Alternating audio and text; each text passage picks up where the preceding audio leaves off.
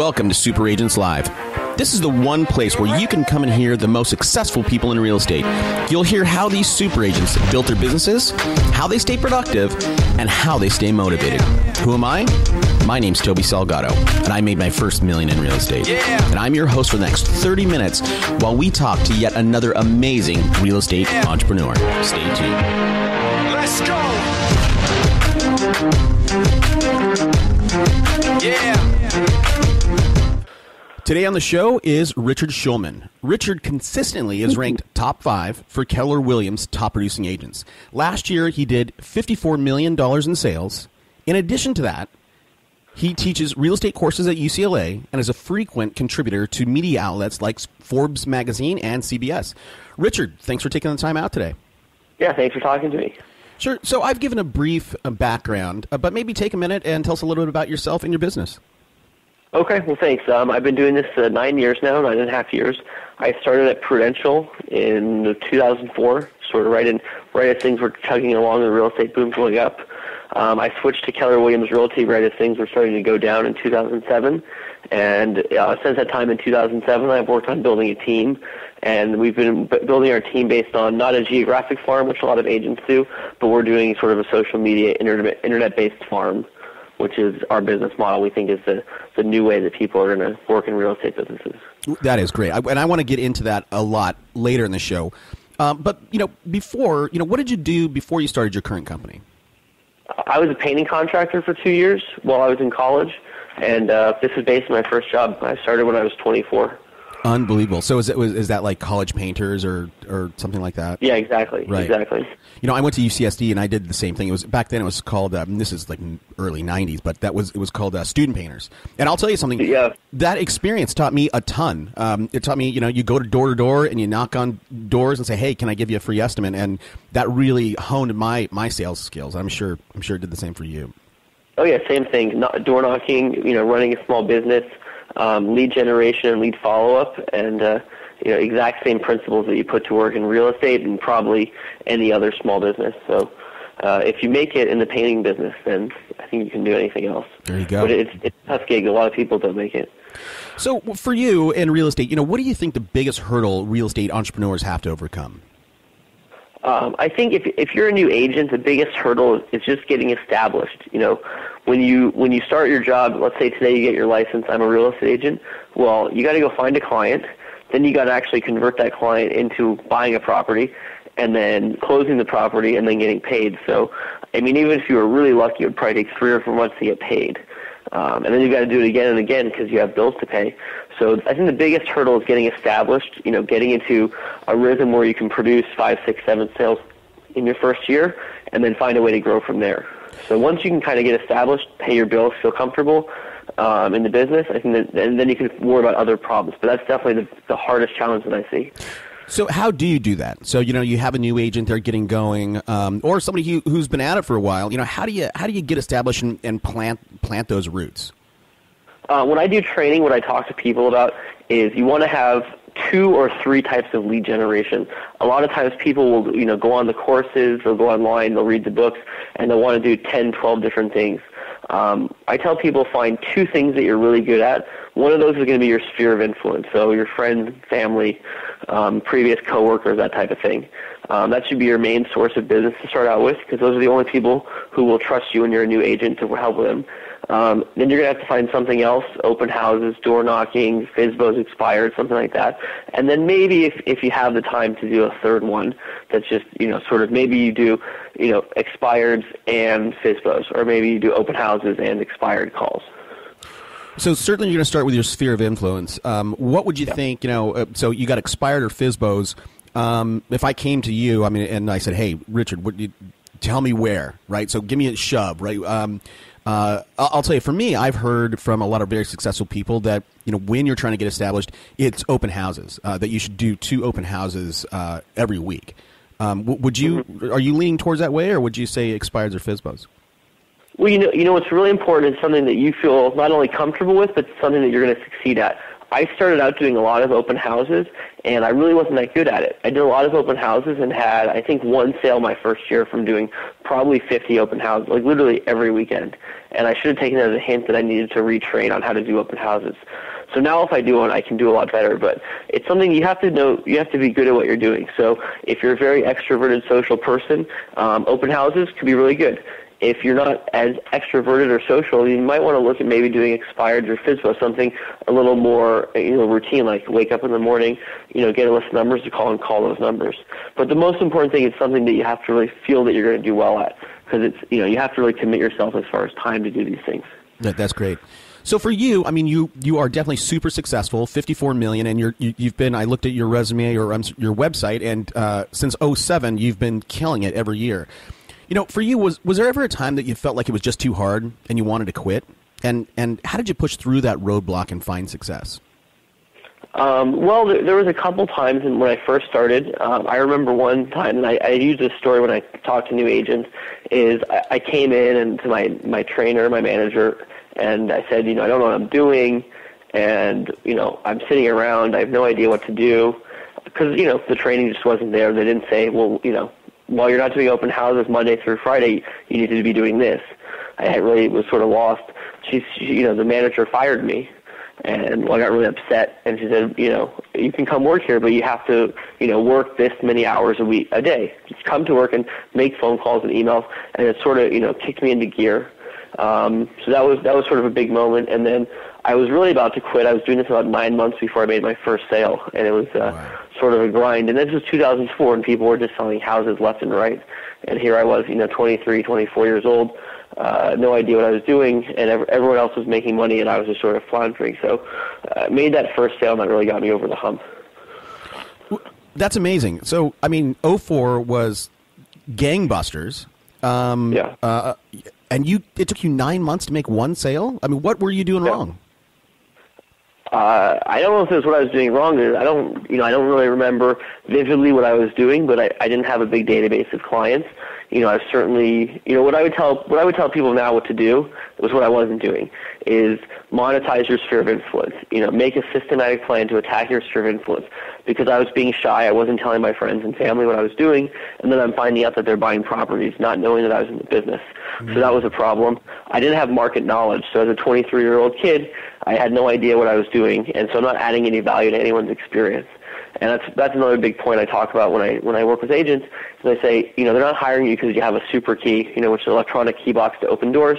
They're hiring you because they want market knowledge and experience and advice. So I didn't have any of that to offer. So I was just sort of floundering around, and it just took me a while to sort of figure out how everything worked. Man. So you were not monetizing your sphere of influence, and you were not going out and getting that market knowledge. What do you think, on average, what do you think the single biggest thing that most realtors get wrong? Well, I think those two are sort of the real keys. If you're an agent and you don't know what's going on in the market, and I know he says, well, prices were up this many percent down to the decimal level, and right. Inventory is this. You don't need to have that level of knowledge, because I don't think people need to hear that prices are up 1.2% over May or over last year or whatever the number is. I think people want to know that you're very conversant about what's going on in the marketplace today. There's different types of properties. They want to know, why one property type, let's say in our market, entry-level or mid-level house might get 10 offers, while an entry-level condo might not get any offers right now. So they want to understand why, so you need to be able to talk about that. And I think a lot of agents don't really have a good perspective on what's happening in the general economy, and I think that your smarter clients and wealthier clients are going to want to know what your thoughts are. Hey, there's a shutdown. How's that going to affect my buying a home or my loan or me selling my home? Right. And so you need to be able to talk about not only your local market, but the whole economy. Right, and that shutdown, and by the way, for everybody in the audience, this is October 2012, so in case you're listening to this in 2020, but right now our government is shut down, so that's what Richard was referring to. So for you, you at some point learned to monetize your sphere of influence. You started to gain market knowledge. Tell us about your first breakthrough deal, that first aha moment that you had.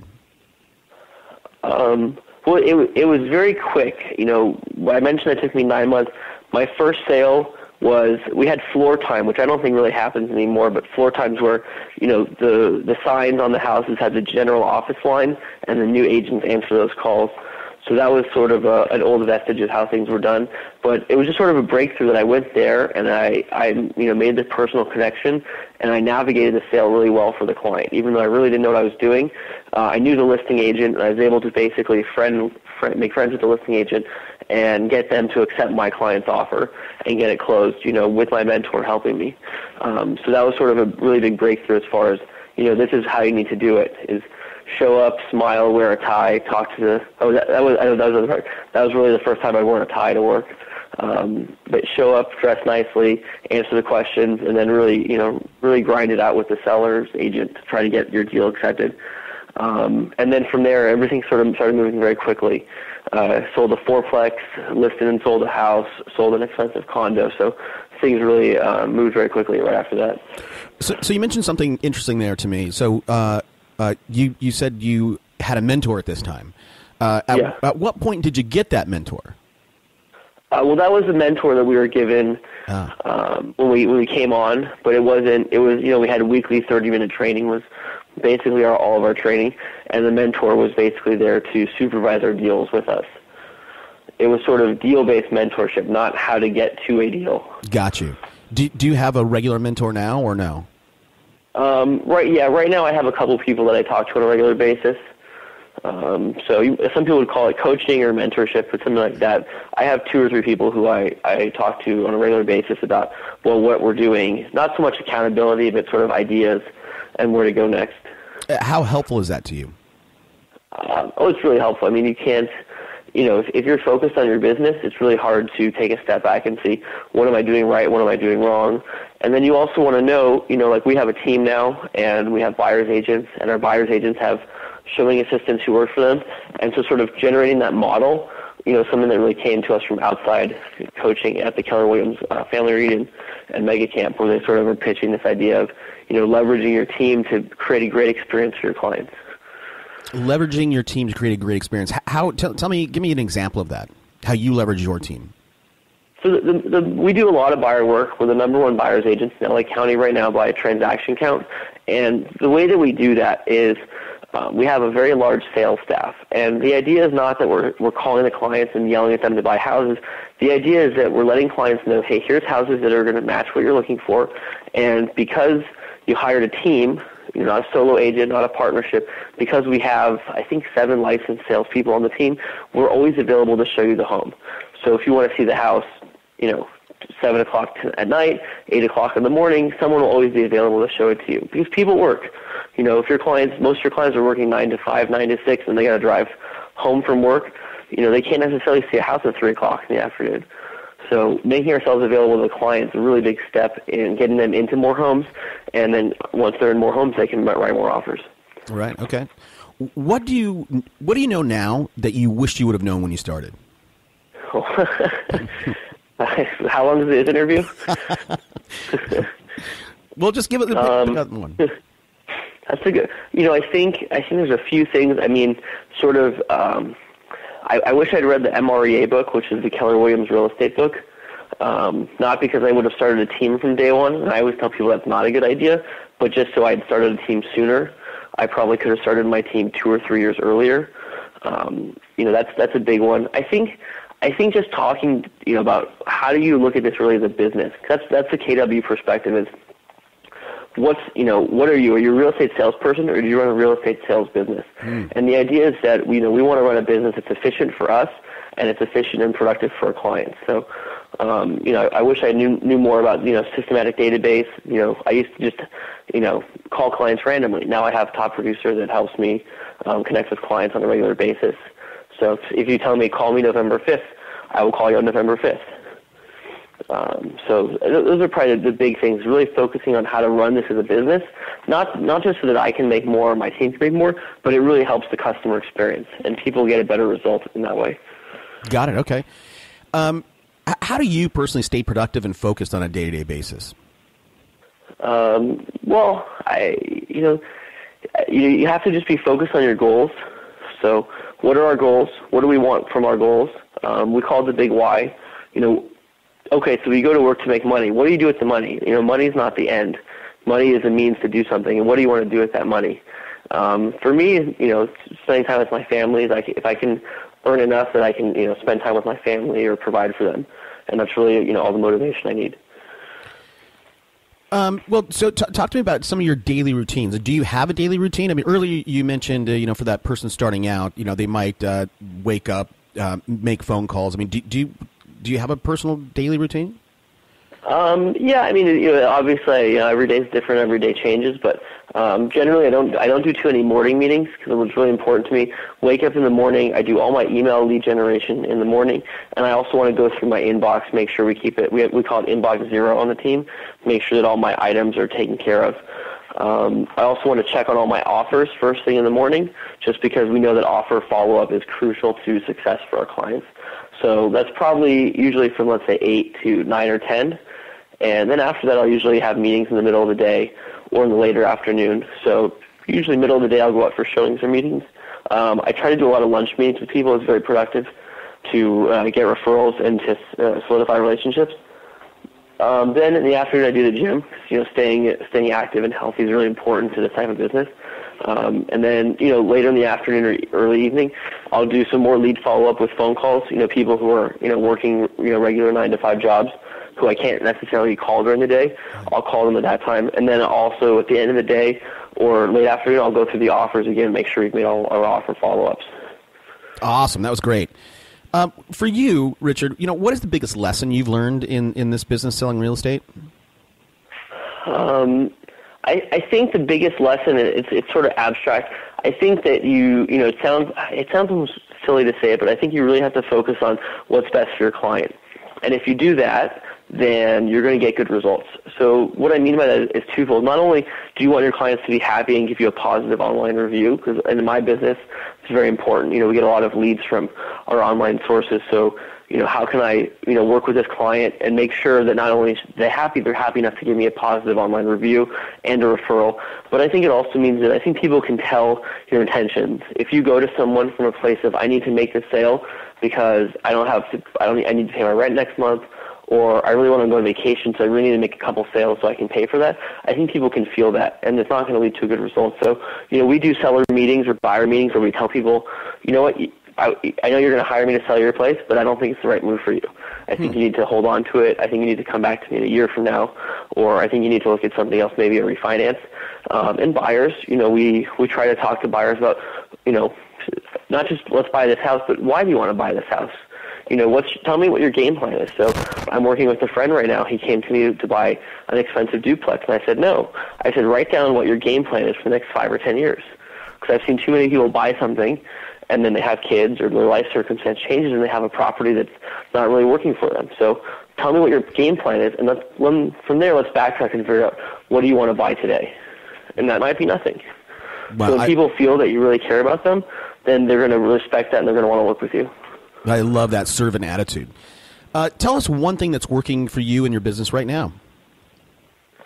One thing that's working. It's a good question. I think it all has to come down to lead generation and lead follow-up. I don't think there's anything else that's more important. So, someone calls in off our internet leads, we want to get back to them right away. Obviously, all the stats, 5 minutes, 10 minutes, the lead's probably dead after that. So if we get a contact, I want to make sure if it's not me, that someone on the sales team is going to get back to them right away. And then, consistently following up with people and making sure, they want to see property next week. Okay, let's make that showing. Let's follow up with them, make sure we have enough properties to show them, make sure they haven't changed their mind about what they want to see, and then go out and do it. One reason we were talking earlier before we got on this or started recording this, you are very social media savvy. You have a blog that you're very regular with that I'm not seeing with other super agents and particularly older folks. They're not doing that. You are a Zillow Premier agent. You're on Trulia. Talk to us a little bit about Zillow and Trulia, and your experience with that. What do you do specifically on Zillow, and how has that helped you? We buy ad space from Zillow and Trulia, Realtor.com, and I think a few others.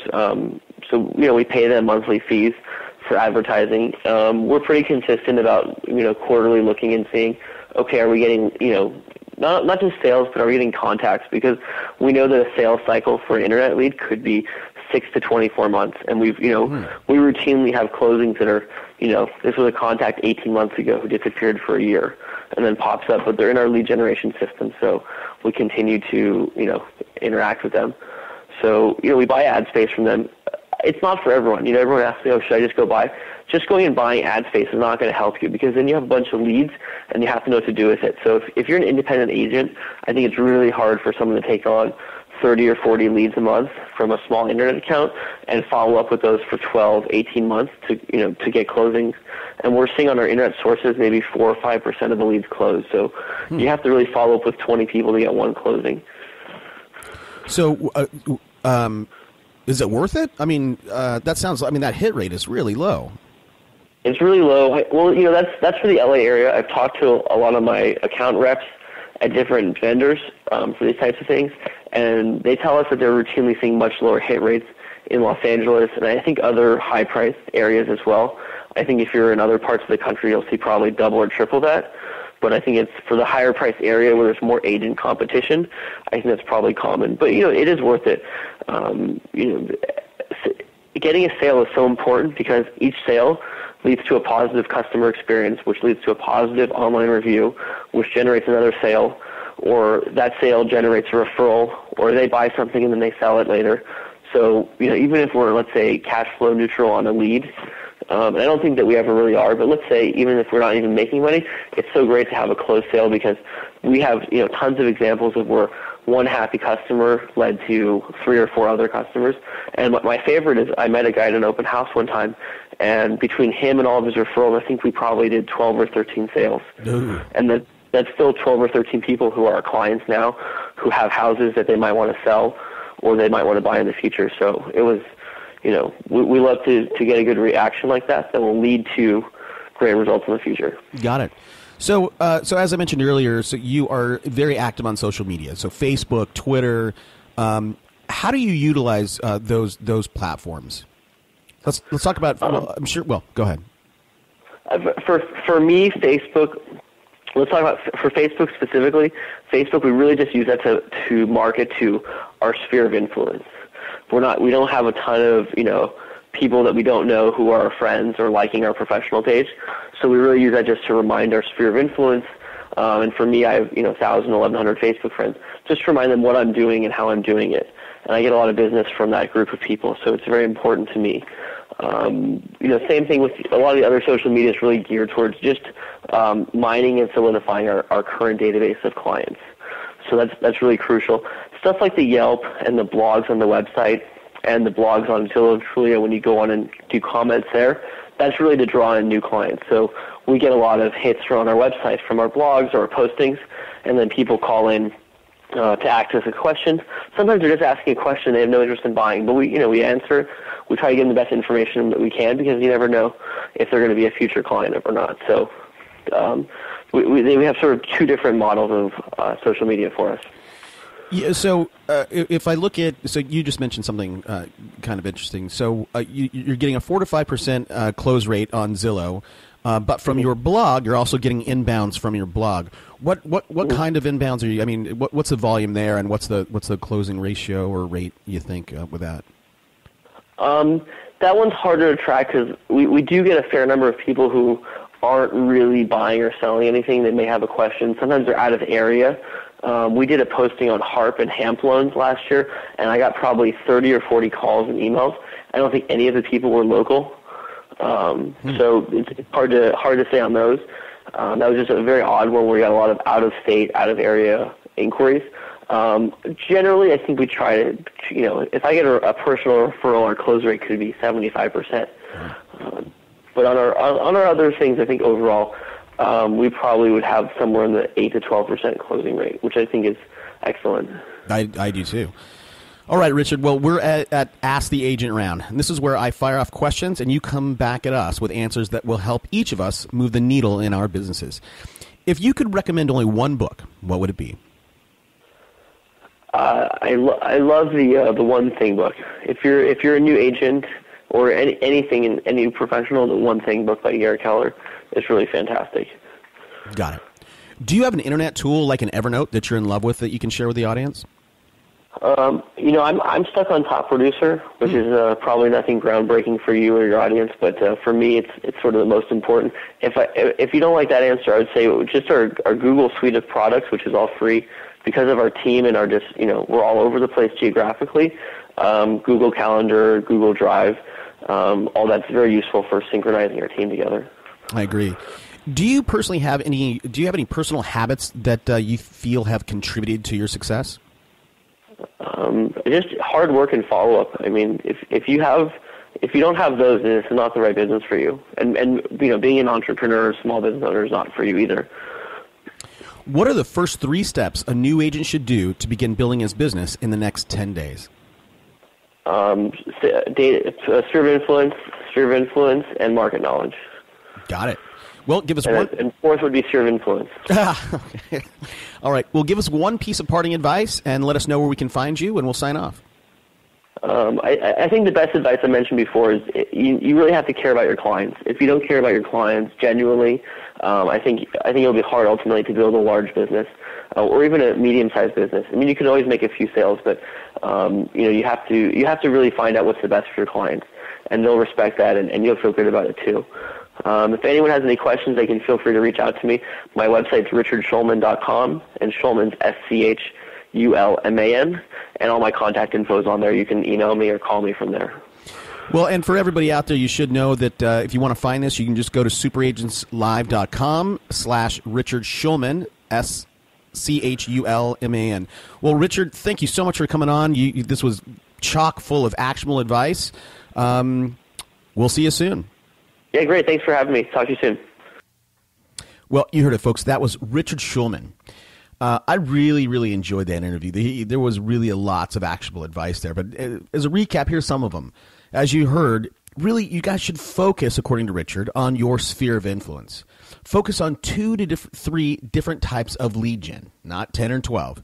And it's important to be conversant with your market, what's selling, what's not, as well as how the economy is affecting the local real estate market. Get a mentor or coach. Richard says that he has 3 people he speaks with, and that's helpful because when you're working in your business, it's hard to step back and see what's working and what's not. And lastly, it's not about the money. It's about your why. Richard suggests you find out the why you are in this business, as well as your customer. Why do they want to buy or sell? And have a servant attitude. I hope that you can take one thing away from this interview and implement it in your business today. If you've enjoyed this session as much as I have, please go to iTunes, subscribe, and give us a rating and review. I keep saying it, but those ratings and reviews will help us get featured in iTunes and help us grow this audience. So if you want to continue getting these free coaching sessions, take 2 or 3 minutes, go to iTunes and do that for us, please. And by the way, if you do give us a 5-star rating, we'll give you a shout out on an upcoming episode. So until next time, I'm Toby Salgado, and I personally thank you for listening to Super Agents Live. Let's go. Yeah. For those of you that want to know what we're all about, it's like this, y'all. This is 10% luck, 20% skill, 15%